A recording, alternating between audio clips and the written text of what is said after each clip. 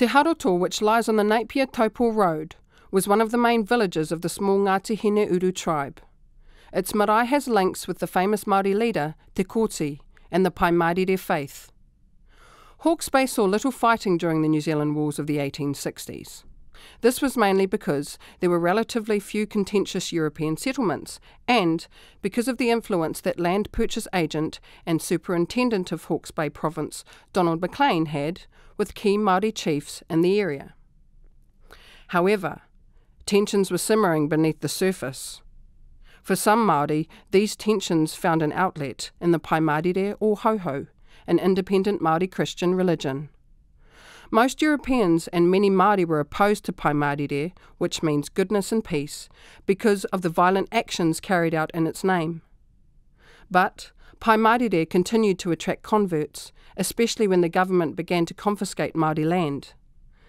The 1865 ritual killing of missionary Karl Volkner in the Bay of Plenty by Hoho followers shocked many people. He was hanged from a tree near his church in Ōpōtiki by members of his own congregation. The government used the killing as a reason to take harsh action against Pai Marire and to confiscate land. The Ngāti Hineuru tribe were followers of Pai Marire. The tribe's leaders travelled around Hawke's Bay on evangelical missions with some success. At a meeting house near Hastings in 1866, Reverend Samuel Williams found Te Hapuku, a high-ranking Ngāti Kahungunu chief, sitting dejectedly outside. He reportedly told Williams that the people in the packed meeting house, who were being preached to by Pānapa, a Ngāti Hineuru spiritual leader, had gone mad and would not listen to reason. Williams is said to have won the support of the people back when he went inside and destroyed the arguments of Pānapa. Later that year, a party of about 80 Hohos set out from Te Hāroto with the intention of attacking Napier. When they arrived at the fenced village of Omarunui, near Napier, they were warned to return home or else they would be attacked. Meanwhile, preparations were being made by Napier settlers to repel a possible attack. A militia of about 200 soldiers marched to Omarunui. A representative went into the village and demanded the surrender of the Hohos within an hour. Otherwise, they would be fired upon. The Hohos were undecided about what to do, but refrained from any act of violence. The militia surrounded the village and fired on the Hohos. I saw Nikura shot in the body. 2 bullets struck him.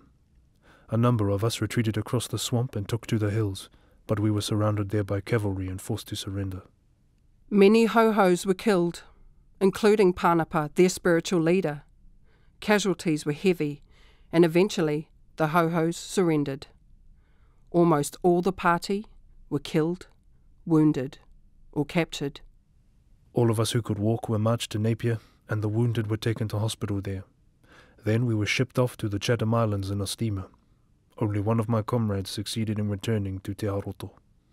After the Hoho defeat, Napier was never attacked again. Despite suppressing the Hohos from Ngāti Hineuru, the government kept an eye on Te Hāroto. In 1869, they built a military blockhouse near the marae during the so-called Reign of Terror by the Māori resistance leader Te Kooti. After he had been pardoned in 1883, Te Kooti visited the marae at Te Hāroto and named its meeting house Rongomai, which means peace.